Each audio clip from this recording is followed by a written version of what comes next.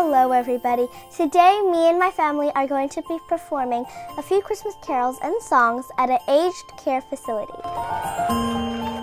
Since our grandmas and grandpas are all in the Philippines, we decided that if we performed for the elderly, it will be like performing for our grandpa and grandma.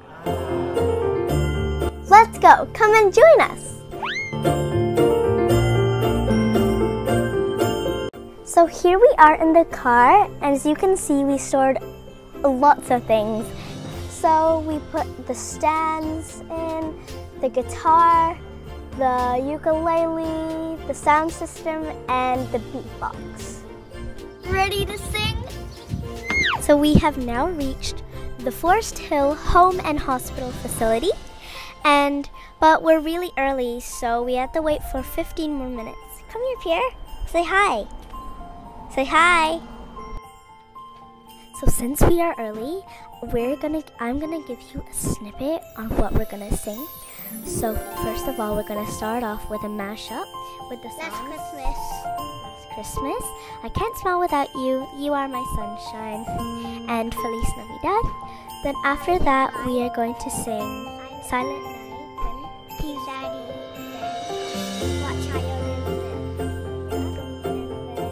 That we're going to be singing Merry Christmas From Our House to Yours, which is going to be a solo by my dad. And then we're going to sing again.